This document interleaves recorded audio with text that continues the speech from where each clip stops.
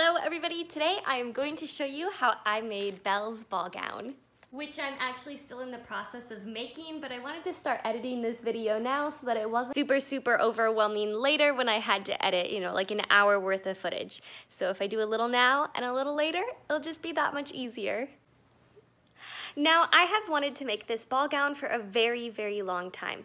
I got back into sewing around 2016, I think it was, after having taken a little bit of a break, and I made Cinderella's transformation dress for my littlest sister.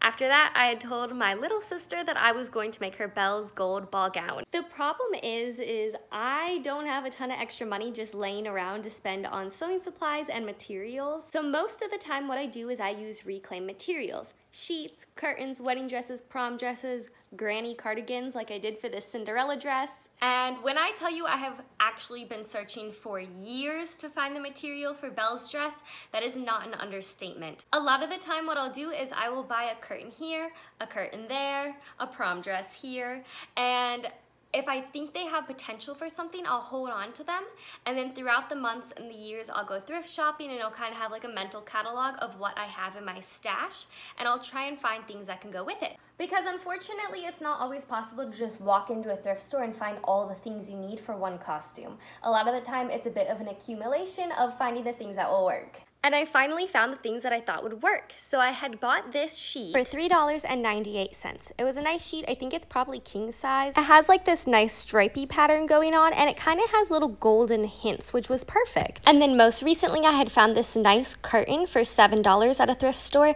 I think that because it was a red tag, it might have been on sale, but it's also possible that I saw this curtain, I saw the price, and I just spent the money anyway because it screams Belle. It has these nice little golden hints, or not even hints, it's just like working with straight up gold, and all the vines are kind of like little hints to the live action Belle movie, I feel like. So it's perfect for Belle. The one side is more of a matted gold with gold leaf detailing, and then the other side is just extremely shiny gold, and then it has like the matted gold viney details. Now you might be wondering, why am I making a golden ball gown when Belle's dress is very clearly yellow in the movie? I'm gonna tell you right now, thrifting yellow fabric is hard. It's very rare that you're going to find a color that looks nice, and it's even more rare that you're going to find multiple sheets and curtains that go together and aren't all gross shades of yellow that clash. And because Belle's ball gown is so huge, you need a lot of fabric.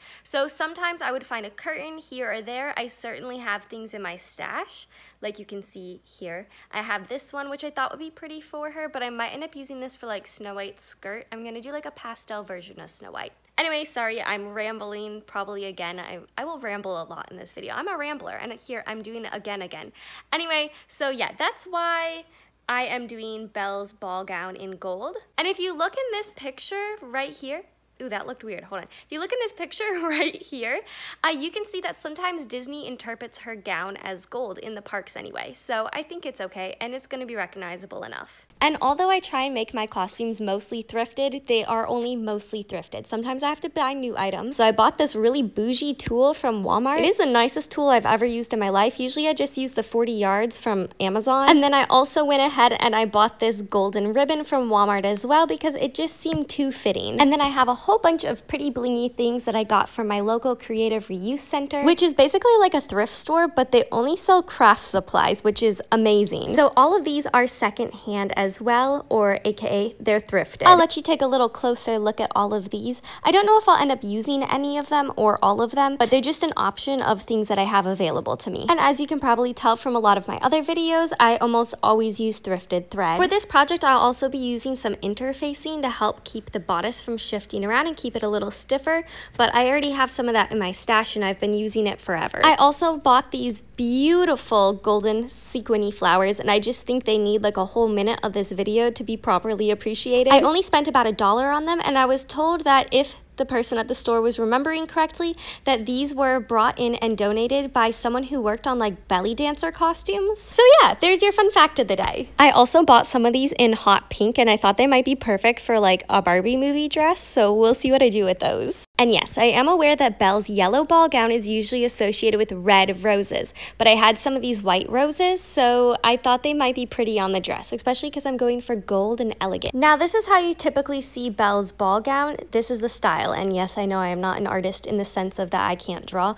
I'm a fiber artist, okay? So please give me some slack, please. Usually you'll have these nice little swoopy bits, you'll have some straight fabric at the bottom, and then you'll also have that nice little, I don't know what you call that, the thingy, and then people usually add roses to it, and it just looks nice. A sash. Here are two great examples of how the Disney parks have interpreted this into real life. And here's the second style of the Belle dress that you'll commonly see. Instead of any ruching, there's a gathered skirt on the top and the bottom, and the only nod to the ruching will be that sash that commonly has the roses attached to it. And here's an example of how the Disney parks usually interpret that. Now, because I have more sheet and a very limited amount of curtain, I came up with this very complicated plan, sketch, and design of how and where I was going to use the two fabrics. That way they would look like they belong and they're kind of mixed throughout the dress. But I have changed my mind probably 4 or 5 times now, so I'm not even going to try and describe what I was trying to explain in that video, and we're just going to move on. Also, I finally took the sheet and I laid it out completely, and I found out that the stripes have stripes, so that was kind of fun, but it didn't really affect the dress too much. It worked out okay. And again, I've changed my mind so many times. I was trying to decide which side of the curtain I wanted to use, and let's just say my plans have changed again. I cut out 2 very long pieces of bed sheet and I sewed those together, gathered them up, and then I sewed them to the upper part of the skirt. The upper part of the skirt is made out of the curtain, and once I had sewn both parts of the skirt together, I gathered up the curtain and I added it to the waistband. Then I put the skirt right sides together and I sewed up the side seam, or what will become the back seam, leaving enough space for the zipper. I just popped in the zipper real fast, and when I was done with that, it was time for a hook and eye. I did a little thrift haul at my creative reuse center the other day, and I got some of these great hook and eyes that are for trousers. And can we just appreciate the savings? This was originally 95 cents down to 74, and then I got it for 25 cents used. And not only that, but this ended up coming with an extra eye, so bonus. And there are a few other things in my little thrift haul that are going to go towards the Belle dress, but anyway, I got this cute little snowman decoration craft kit. I got this color changing fabric, which is really cool. Maybe I'll make a corset with that, don't really know yet. I got a whole bunch of fasteners, and I also got some old jewelry. Look at this cute little mushroom. I didn't even know it was in the bag. This broken earring that is kind of cool. There's only one of them, but it will work for something. And the main reason I bought this bag of jewelry was for this. Isn't it gorgeous? It's this golden necklace with all these little crystals, and it does not show up very well on camera at all. I got these metallic golden threads for the dress. They'll be perfect. And since I was buying those, I just went ahead and I bought all the metallic shiny threads that they had. They even had these tinsel threads, which I don't think I'll be able to sew with my machine, but they might be good for hand embroidery. And just look how shiny all of these threads are. They're so pretty. So if you have any ideas of what I could do with them, let me know. For the golden ones on Belle's dress, I think I'm going to use them for the exposed boning channels. Oh, and I also got this cute bias tape maker. I've seen these on TikTok a whole bunch, and I thought it might be fun to have one and try it out. And look at this old packaging. It makes me not want to open it. Aren't those flowers adorable? And I am just now realizing that we are already over 8 minutes into this video, and I have only shown you how to make the skirt, and even at that, it hasn't even been the whole skirt. So let's move on to the bodice. Instead of using just the right side or the wrong side, I have decided to use both to add a little more depth and a different element into the bodice. Now, will this turn out to be the biggest mistake of my life? Maybe. It's possible. Hopefully not. But once the decision has been decided, it will have been decisioned. So we're going with it. I also decided to use some fusible interfacing on the bodice pieces, the outer bodice pieces, that is. Once I had cut up all of my bodice pieces, I laid those bodice pieces onto the fusible interfacing, and I cut out all the pieces that I needed. And once everything was ironed together, I put the right sides of the bodice together and I sewed. Then I created boning channels, but I'm getting ahead of myself. First off, what is this interfacing stuff and how does it work? Well, interfacing has 2 sides. You have the regular size and you have the fusible side that has these little glue dotty type things on it. You take the glue dot side and you put it to the wrong side of your fabric. Then you iron. This melts the glue dots onto the fabric and it fuses it together so it stays in place. This helps to add thickness to the fabric and stability. It also helps keep the fabric from shifting around just like this, and it helps you to sew everything correctly. You will want your iron to be fairly hot for this, and this is how I test. take a little bit of spit, and then you put it on your fingers and you flick it onto the iron and it should sizzle like a hot pan. Anywho, as I was saying earlier, once I had sewed the pieces right sides together, I started adding the boning channels, and oh, this gold thread is gorgeous. I just took an old burgundy sheet for the lining. I sewed those pieces right sides together, and then I sewed the lining and the bodice right sides together and sewed everything up. Since I don't own any grommets, I just took that pretty gold ribbon and I made some little loops for the corset back. You'll kind of be able to see it in this next shot. I'm not laced up all the way though. No heels, heels. No heels, heels. No heels. Spin! The dress is still nowhere near being done, but this is the base. So we have a base skirt and we have a base top. Now this is all the fabric that I have left, and I still have to make the sash on the skirt and the sash for the yoke. Before I did anything with either of those pieces of fabric, I went ahead and I ironed everything, and it is just so satisfying. It's like magic. Look at that. The wrinkles just disappear. And here's one more shot if you need any convincing that you should iron all of your fabric.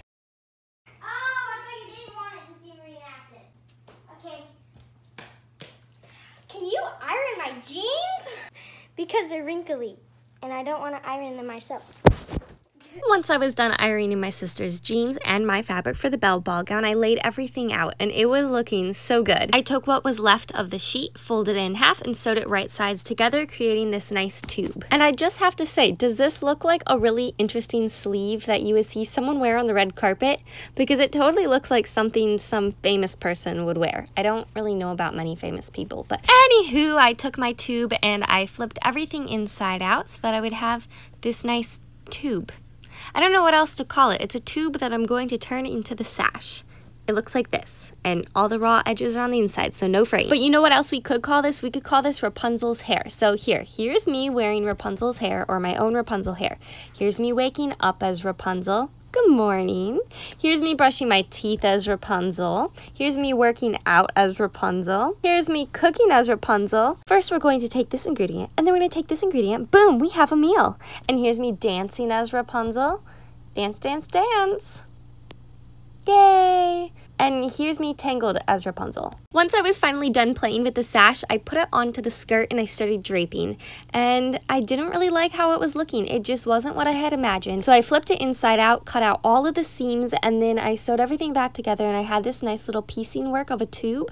And then I finished off the raw edges on both the top and the bottom. It was just looking so much better, and I kind of wish I had just done this before I had sewn up the entire tube in the first place. But you know what? It's okay. We learn from our mistakes. This is kind of what it looks like, just pinned onto the skirt before I do the ruching. Kind of gives you a nice visual aid if you plan on making one of your own. Originally, I was just going to kind of pin and tack the sash into place like this with a regular needle, and then I got out my curved needles, tried it. They were just too thick. I've never used them before, but I would like to try them again. Here's the measurement for the front, the sides, and then the very back sash. For the yoke, I sewed the fabric right sides together, sewing from here, back stitching there, and then sewing from here and back stitching here. That way I could flip it inside out and iron. Unfortunately, I don't have any measurements for the yoke, but you can just kind of play around with it and make your own. It's not that difficult. It's just a rectangle. Once I was done ironing in these pleats, I went ahead and I sewed over them just to keep them a little more in place. Then I gathered together the center front and I tacked it down. Then I took my yoke and I put it on top of the bodice like so, sewing here, here, and here. I also sewed up this simple little modesty panel to add to the back. I top stitched with gold so that the outer part of this would be the golden thread, and then for my bobbin thread I used cotton so it would be soft on my body. This is definitely the moment where the dress was really starting to look like Belle, and even my sister and my mother, who were very much doubting me,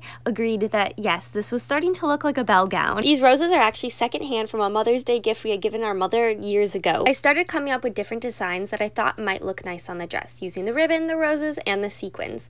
Eventually I ended up landing on this design with sequins covering the sash in between the roses and the ribbon, just to add a little sparkle. I actually did my first, or what I think is my first ever Instagram poll, and I let people vote on the design, but I didn't end up using the design that won, which was number 1. So to everybody who voted for number 1, I am so sorry, but I had to work the next day and I wanted to just finish the dress, and I couldn't wait around waiting for all the votes to come in. Also, I had bought in a second 9-foot spool of ribbon, and after doing all of the little rose details, that's all that I had left, that little piece. And as you can see in the last shot, I just kind of pinned up all of my sequins and my beads, getting ready to place them and kind of figure out how many I wanted before I started sewing them by hand.